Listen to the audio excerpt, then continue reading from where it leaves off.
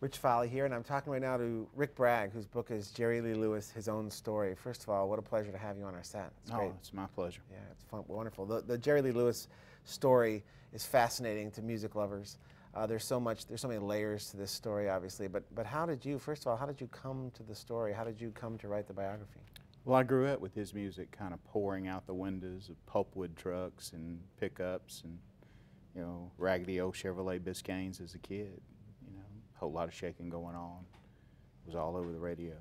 And then his country hits.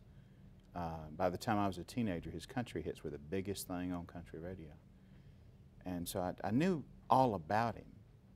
So when one day my phone rings, and I'd love to tell you that, you know, he saved my life in a bar fight in Pascagoula, so that ain't it. But my agent called me from New York. She said, "You got any interest in doing a book on Jerry Lee?" Did Jerry Lee reach out originally to you? I don't think so. No, I think that the publishing company, HarperCollins, you know, bought the rights to his story. And then they kind of went looking around for somebody they thought could survive Jerry Lee. And I think they settled on me. I'm not sure if that was fortunate or not, but it sure wasn't dull. Yeah, I'm sure. I can't wait to talk about some of it. You say survive Jerry Lee.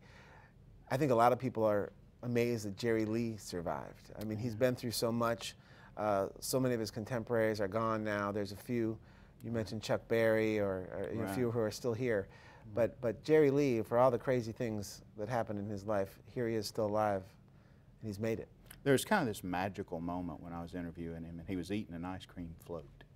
And he had a tiny, tiny little piece of ice cream right here, you know, and he looked up from it and said, "You know, I busted a guy in the mouth with the butt end of the microphone stand one time."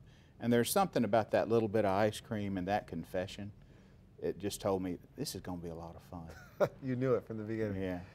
How many times did you get to sit down with him and spend time with him? I don't know how many days, but across 2 summers, he was not doing well. He had you know, pneumonia twice. He had crippling arthritis in his back. You know, he had a compound fracture that resulted in an infection that almost killed him. But then again, his obit's been written 1,000 times. Right. So Jerry Lee's got something in him beyond science. And day after day after day after day, he lay in that bed, in that dark bedroom, you know, bullet hole here and there in the wall. And I sat in a rocker beside him, and he kind of took me off down to making Elvis cry, you know, fighting Carl Perkins across the hood of a Buick. You know, it was fun. Man, I have to tell you, there's a picture, and I've seen the picture a million times, but there's a picture in the book that's a picture of Carl Perkins, Jerry Lee Lewis, Johnny Cash, and Elvis. It's at Sun Records, and it's called the $1 Million Quartet. Yeah. And you look at that photo, and you look at it, and there's something in the book that really caught me when Jerry Lee Lewis said we were legends and we didn't even know it. We were legends and we didn't even know it. He told me the day he first met Elvis, and he was at Sun Records playing session work with Carl Perkins on a song called Matchbox, which a lot of us old people can recall. And Sam Phillips, you know, who snagged lightning, you know, more than once, told Jerry Lee, Elvis is coming by. He wants to meet you. And Elvis walks in the door, and he's got a beautiful Las Vegas showgirl with him.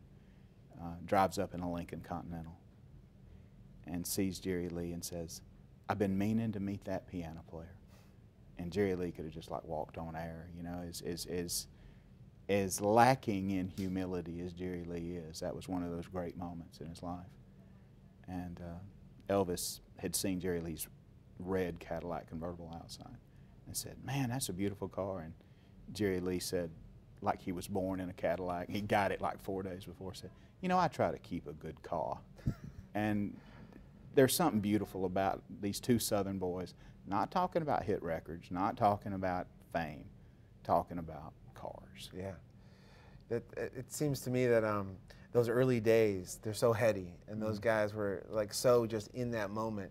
But if you go back even further, there's so many legendary stories about him, like the fact that his dad, Elmo, had mortgaged the farm for the piano, and there's a picture of that piano in here. I don't know if that piano still exists. It's still in his hallway. So how did he find that? Is he held it all these years? He's had it all these years. The IRS once confiscated it and decided it was of no value, so he got it back. Wow. And you know, it's the That piano that has some started it value. all. Yeah. You know, probably the best investment in American music history. Wow, that's pretty amazing. There's two sides of Jerry Lee though. There's those when he was just on that remarkable run where it was all just instinct for him, Right. and he had Sam Phillips and the other people around him, and then there's the older Jerry Lee who found himself in trouble constantly, with multiple marriages and young, underage girls and drinking and car crashes. How do you reconcile those two? I mean, or were they just destined to kind of crash together? I just think that they're, like most of us, they're just two men sewn up in this one skin. But with Jerry Lee, there's probably 14 or 15 men sewn up in that skin. He's just different. My favorite story of Jerry Lee being Jerry Lee was he was running from the police in a Rolls Royce. Not only Jerry Lee would run from the police in northern Mississippi in a Rolls Royce, and he doesn't make the turn, and he rolls it, and he's laying in there upside down, and the police come up, guns drawn, and they say, get out. And Jerry Lee's listening to a song he loves on the tape deck, and he says, I'll come out when I finish hearing this song. So the police have to stand there with their guns drawn, waiting for Jerry Lee to finish hearing his song. That's who he is. How did Sam Phillips originally find Jerry Lee? Jerry Lee and his daddy were in a cornfield. It's a Southern Gothic life. Jerry Lee and his daddy are in a cornfield, and Nashville has turned down Jerry Lee, just giving him the cold shoulder. He's scared the country music people to death. And the Louisiana Hayride, which gave Elvis his start, has turned their back on him. Won't have anything to do with him. He had too much boogie-woogie in his piano. And he asked his daddy, he says, Daddy, I want to go to Memphis and talk to that man, Sam Phillips, the one that made Elvis a star. And his daddy straightened up from pulling corn and said, well, I don't blame you, son. I would too. They gather a bunch of eggs, sell the eggs to finance their trip to Memphis, drive up. Sam Phillips ain't there. Jerry Lee says, well, I'm going to sit down on this step and I ain't leaving until Sam Phillips hears my music. So the engineer lets him do a cut of Crazy Arms, the beautiful country music song. And Sam Phillips heard it sometime later.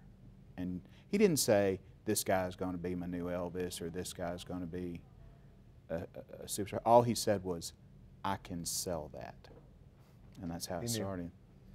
It's an amazing story. And what I found as I read this, how many of those nuggets are in there, and that time you spent with Jerry Lee, where he took you in for those months, clearly something that you'll never forget, certainly. And for readers now, we get to share it with you.